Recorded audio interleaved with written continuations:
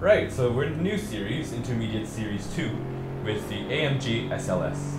And this car is a very beautiful car, but it's also slightly more difficult to race, as it's a bit like the McLaren. It's a little heavy, and that requires us to be patient with the braking and to make sure we're using it to our strengths and not playing to our weaknesses. So going quickly ahead of the two BMWs, going around. Oh my goodness, I had to steer, and that prevented me from braking all the way that I needed to, so that allowed kind of an advantage for everyone else to get around us. Now the X-Bow is way ahead of us, and we really need to maintain our speed to be able to get there. So happily the BMW leaves us space that might help us to get into contention. Unfortunately, we fender bend, and that means that we are struggling to maintain position. And that means that also our tires are probably not as sticky as we want them to be. But let's continue, let's not get discouraged here. As we continue, let's brake ahead early because we know that our car is slightly heavy, and try and get ahead of that BMW as quickly as we can. Now, our objective is to hit the X-Bow, and we definitely brake too much here. So that means that we're going to be losing in position. So we're trying to get at least in third position, but we're in sixth position right now. That is a difficult battle ahead. So we're going to try to maintain the speediest route available at the moment, which is around this car, I suppose, and battling along the straight. We definitely have the acceleration advantage on this guy, so we're just going to make sure that we have the right speed to negotiate this turn. This turn's kind of a challenging one for us, as our car is a little bit heavier, and we just need to make sure that we're maintaining it. But the maneuverability of this car is quite acceptable. I actually do like this car. It's a pretty car. And as we can see, we're able to maintain traction in most circumstances, even though it's a little heavier. So we do have the power advantage on this one as well, which lets us think that we might be able to proceed and hit the other person ahead. We just will need to make sure that we don't exaggerate on the throttle and only hit at the right moments. Now, according to my previous race, which I completely missed this in, this is a long, tight corner version of the track. So that means that we will have to brake a little bit earlier than even what we did there. And if we had done so, we might have been able to gain some speed, but otherwise we will lose out on that. So I just want to be careful with my traction, that I don't exaggerate with what I'm doing. Probably should have been on second gear now, and we are already shifting to fourth gear, so we're going to maintain all this, use all the possible engine power that we have to keep this beautiful machine going. And we're going to brake a little bit early and shift quickly to try to get around people on the track by using our braking advantage and using that to our benefit to gain positions here. As people are braking ahead of us, we just want to make sure that we're using the ideal line to get as quickly as possible past those that are slower than us, so that we can maintain the right position and the right sort of speed that we need to get back on track. Now, I'm very sorry for having bumped into that guy. I really should have made a clean race, and I really should have known that he was going to turn. So that's entirely on me. I should not have been in his way, and that was not my place to be right then and there.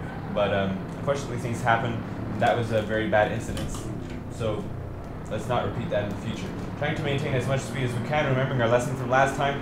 We want to be able to make sure to rotate. I like how this car rotates. It rotates quite well, and I think this front engine car is more of a classic positioning there. So let's not shift too quickly, but also let's make sure that we're accelerating quickly enough, but not too fast, and doing the ideal line. So in hot pursuit of the next car, we're in third position out of 10. So that does mean we get a medal, which is exactly what we're looking for in this type of scenario. And that means that we are in a good place at the moment. So we just need to make sure that we don't miss any braking zones and don't do anything crazy, and we should be good. Although we did go a little light on the braking, I suppose. So we see that our gas indicator is on. That should be perfect for us, as we are already on second lap out of 4. It should go red on the final lap, in which case we are okay. So negotiating this turn, we just make sure to give a little bit of lift, and then when we are looking at this braking zone here, we just want to brake a little bit early, as the braking does require us to go quite around these two heavy curves. So let's make sure that we do a smooth rotation to this sector here, and that gives us a very nice lap indeed. Not sure about the speed, obviously, but that doesn't matter so much as we're just trying to keep ahead of these two guys, and we're definitely gaining on the SLS previous to us, and the Lotus is previous to us as well, the Lotus race car. Now, let's just make sure that we brake at the right moment, and the right moment is about now, which is just before the last braking card. And I have it shifted to second gear, and that was not early enough. We needed to brake a little bit more early. Kind of missed the apex there, but it wasn't so bad. Again, this car kind of generous on the mistakes that we make. I don't think it punishes us quite so badly, so I kind of like it for that.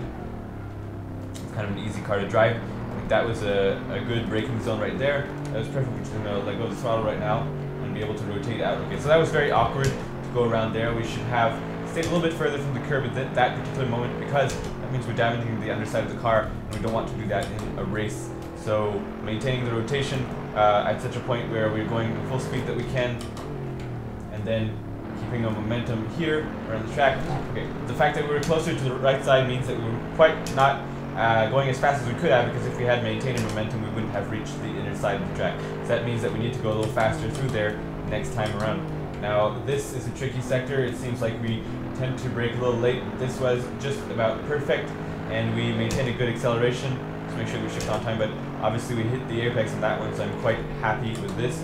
Now, as we go up this one, we kind of downshift to third to maintain our speed at the correct speed. I think that it's a good idea to downshift, as we're able to accelerate more quickly out of the turn. And in this case, we downshift to second. Trying that is a new thing. I don't think we need to downshift here, though. We just need to brake really earlier than we did at that point. And that, because we had to kind of brake late, we obviously lost a lot of momentum in the process. That was okay.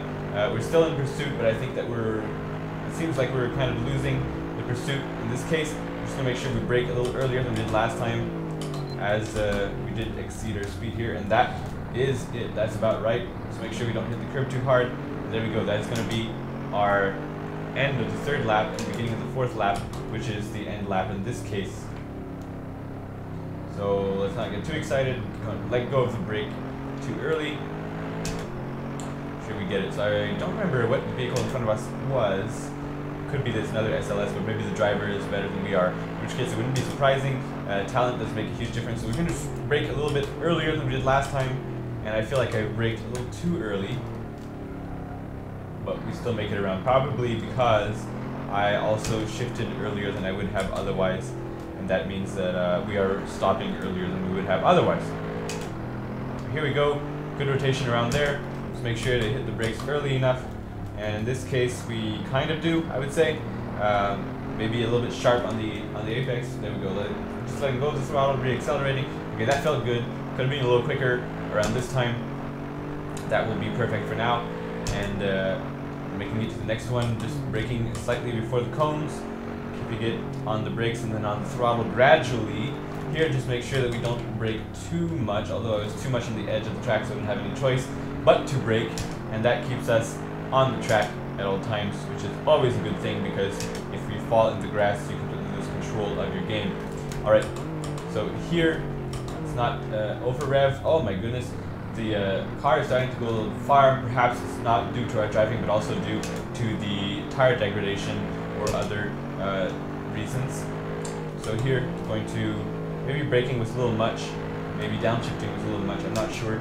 We could have definitely maintained more speed through there, but that'll do just fine for now. And now into the last time we brake here, let's just brake just a little early and use our downshifts to control the speed and the separation between the downshifts to control how fast we are braking. For this one, we're just going to make sure we brake enough, maintain slow speed throughout the turn until we hit the apex, and then start accelerating throughout, which keeps everything smooth and tidy. And then here, we're just going to lift on the throttle a little bit, and then keep going. We didn't have quite enough speed to make that too dangerous for us. Here we're going to brake a little earlier than we do usually. Don't separate the gear shifts quite as much. We stayed on third gear, interesting. We're now back to second gear. I guess the downshifting wasn't necessary, so I downshifted straight between the two little curves. And then we go on their last turn, and making sure that we maintain the brake just a tiny bit, you know, releasing the brake slowly, and then going towards the end of our lap. And it's going to be 2:22. Third place, that's good for us. Let's keep chugging along.